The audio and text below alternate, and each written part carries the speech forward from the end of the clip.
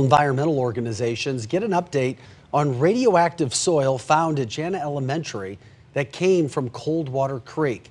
Fox 2's Stephanie Rothman is outside the Hazelwood District's administration building, where the U.S. Army Corps of Engineers made its presentation during tonight's school board meeting. Stephanie.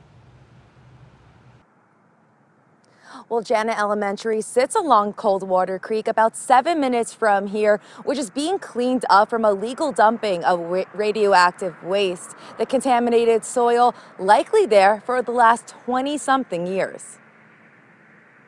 Recently, crews have been identifying areas where contamination still occurs along the surrounded creek corridor. Though the Army Corps reassures the public that contamination isn't a risk to people's health or the environment, much still lies at spotty, high-traffic areas such as Jana Elementary.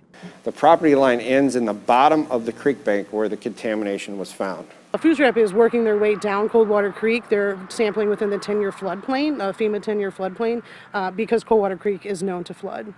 And so they're aware of certain areas that they should be looking at, and as they work down the creek, this is just where we happen to be now. During its presentation, the Corps said it will monitor the creek water and sediment twice a year in 11 locations and confirms no further contamination has occurred.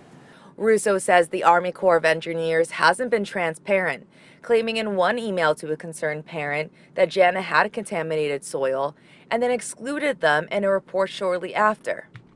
And we can't guarantee that these soils are not inaccessible. I mean, it's just along a creek where kids go to school, where kids play in parks, where homes are located.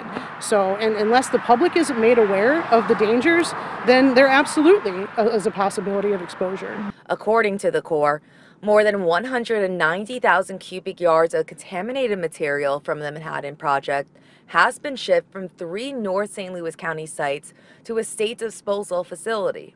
We all need to be doing this together. This is a legacy problem in St. Louis, and until we tackle it as a legacy problem and as a whole community, we're really not going to get anywhere with it. You can find the full presentations from both those organizations via the YouTube page for Hazelwood School District. We have a link to that on our website. That's fox2now.com. Reporting in Florissant, Stephanie Rothman, Fox 2 News.